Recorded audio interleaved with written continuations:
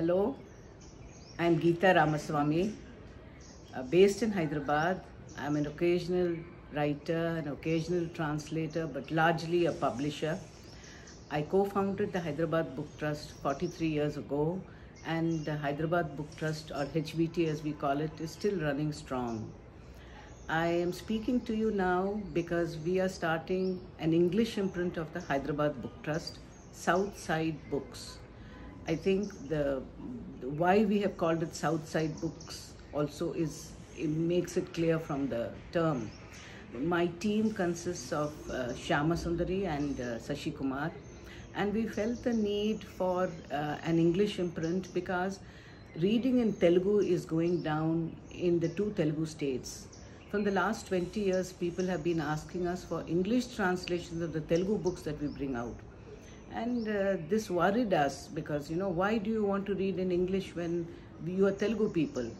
And then we clearly understand that the medium of education has been shifted from Telugu to English for a large number of people.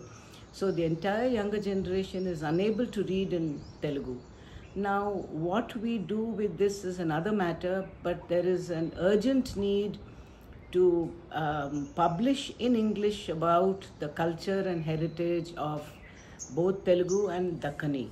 So this is the reason for starting Southside Books, and we hope to bring you the best literature from not just the Dakkani and Telugu areas, but the entire South India in these next few years. We would very much like you to support our venture. Let me explain why.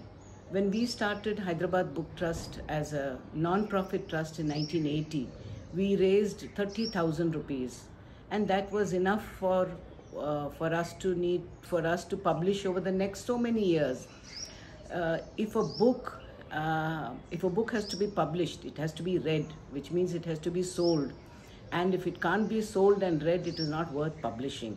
So, which is why we are not asking for recurring funds.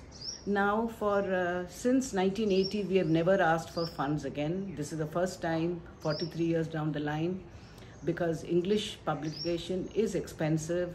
Work in English is much more highly paid than work in Telugu is. So we need more money than we really have now. We are looking for a revolving fund of 50 lakhs. And at the end of 2 years, we hope to return money to those of you who want to loan it to us, and to those of you who don't mind letting it be with us, it will remain with us as a corpus. But 50 lakhs is really what we need to set off over the next 2 years, after which we'll be entirely on our own.